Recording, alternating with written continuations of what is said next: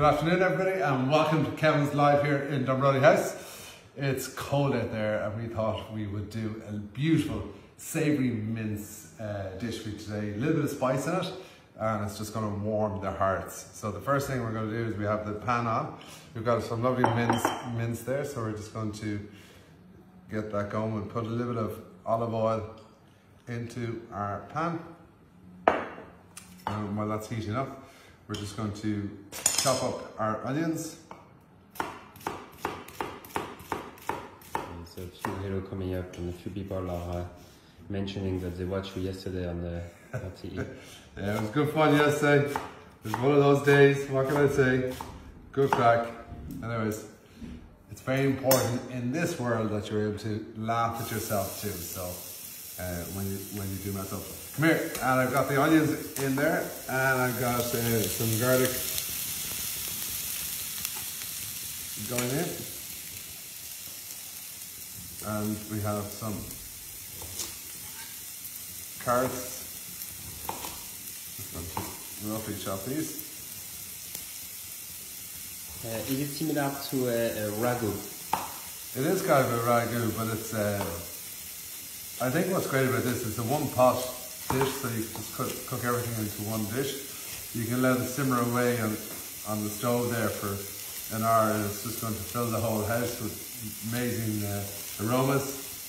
And people, and particularly if you have people coming in at different times of the day, you can just have this on the stove and they can just take a nice bowl of it, and it'll work out perfectly for them. So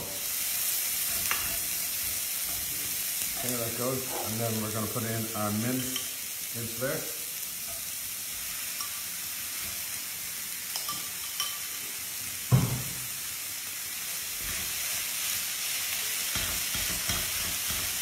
Probably a little more oil in there actually. What kind of mince are you using? What kind of mince are you using? This is beef mince, but you could use lamb mince if you wanted to, or a combination of both. You could actually do this with turkey mince as well, high in protein. Really good for if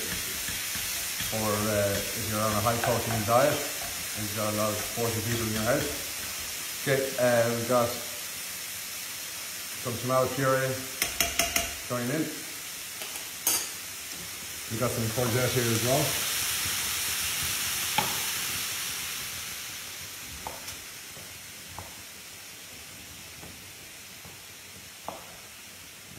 That goes.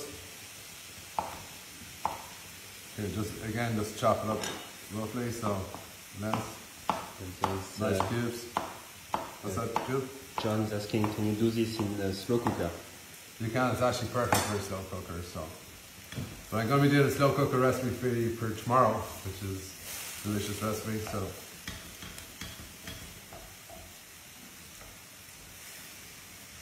Okay, so that mince is browning up there nicely for us.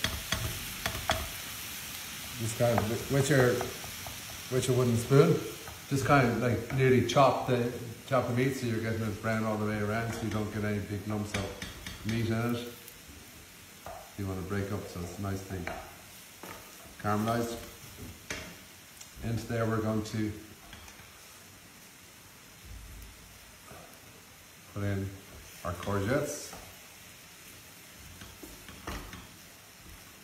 How long do you think this should take to cook?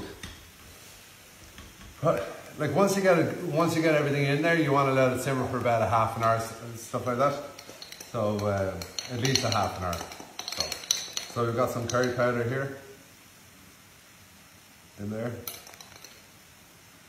Don't be shy with it. And then we've got some chili flakes. Now it's up to you. You can either put the chili flakes in or not. It depends how spicy you want it.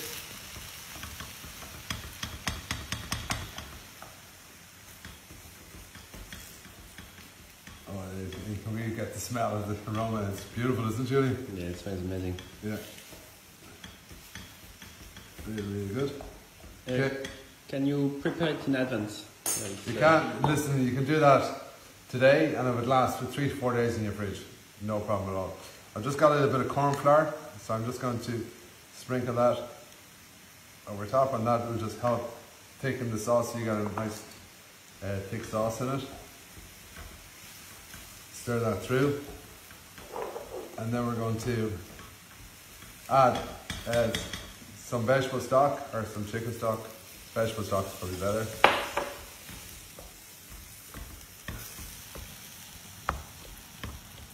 And let that.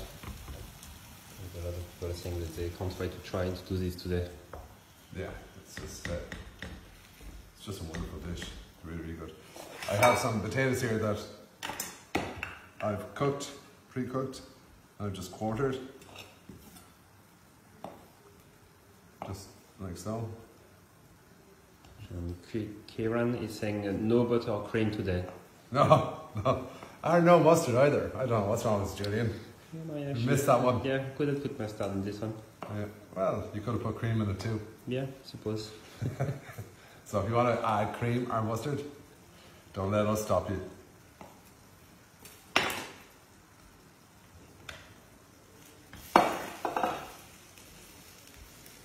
Did you ever add curry paste in it instead of curry powder? You can, yeah. And you know what's a really good brand is a brand called Petet's curry paste. Really, really good. If I was going to put curry paste in here, I'd probably put a Madras curry paste into it because there's a good bit of spice to it, which is what you're looking for.